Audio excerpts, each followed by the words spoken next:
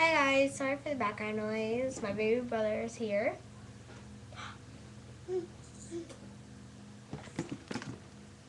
Say hi.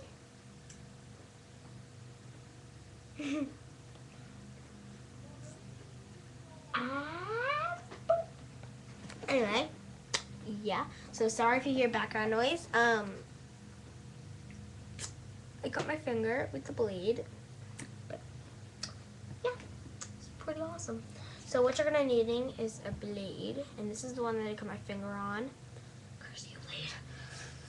Actually, it was my fault because I was going like that to my finger, like sliding it across my finger. Yeah. You're gonna need some white clay. I have like a reddish white, almost pink, light pink clay, and some blue clay. So let's get started. And I got this idea from, oh, you're also gonna be needing a rolling pin, and I got this idea from Gentleman Bunny or Tony Ellenson. I'm not really sure, but it was one of them. I know it was one of them. Yeah. Okay, so get your white and condition it. Sorry. And then you don't need a lot, but I just got a lot. It's extra. And then roll it out.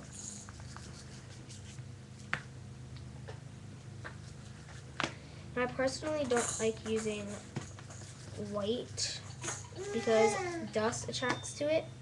But now just cut it out into a rectangle. Not a square, but a rectangle.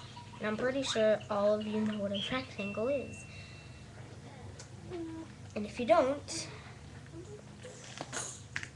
well, learn your shapes. Anyway, so this is what my rectangle looks like.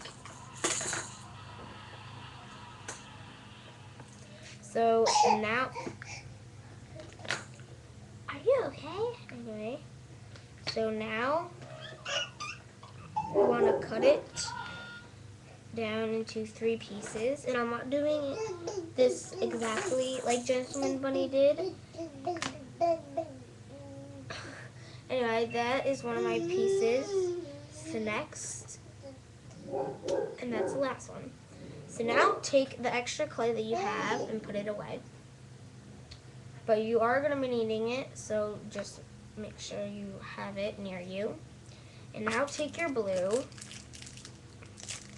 And mine is like pearlized blue, but you can just use regular blue.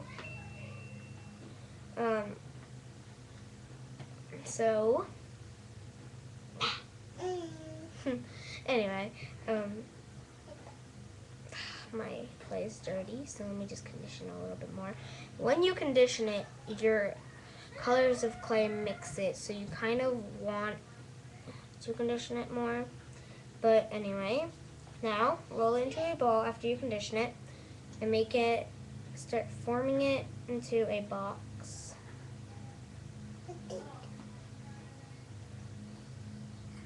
And then take one of your clay pieces and do not put anything on the top. So start from the edge of it and wrap it around to the bottom. And if you need to cut it to make it the right size, go right ahead.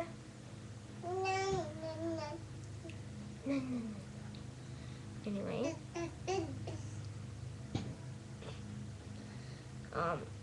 yeah.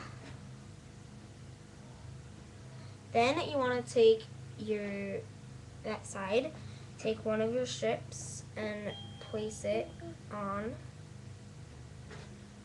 And again, if you need to cut it, go right ahead. And there's your Tiffany's blocks. In the third one, you basically put one at the bottom if you want, but I'm not going to right now. So now that you have your little present and the back that is, not filled in, you want to take a little piece of your polymer clay and make it a tiny little T.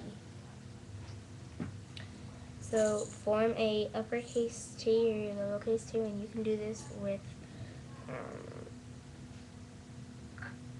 whatever clay color you want.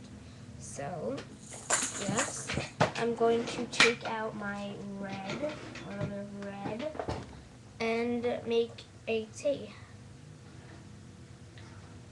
So basically all you need is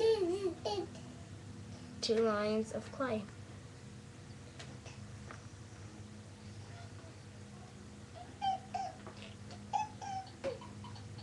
And form a T.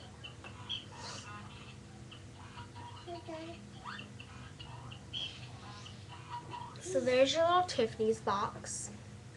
And it's not exactly like how I wanted it to be out, but it turned out pretty good, so I'm happy with it.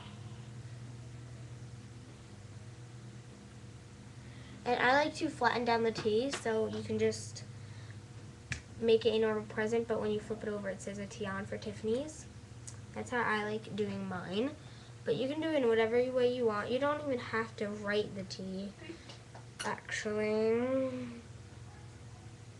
So anyway, I just like to. So yeah, I'll see you guys later, and I hope you enjoy this tutorial. And the reason why, sorry about that, the reason why I told you to keep your pink near you is because if you wanted to make the T that color, you would have to have that clay near you, but obviously I didn't put it that color. So yeah, I'll see you guys later, and that's how you make your own very cute kawaii, well, almost kawaii, clay Tiffany's box. And you can add an eye pin and do all the stuff you want to it. You can personalize it, you can put rhinestones on it, you can do whatever you want. So yeah, I'll see you guys later, and bye!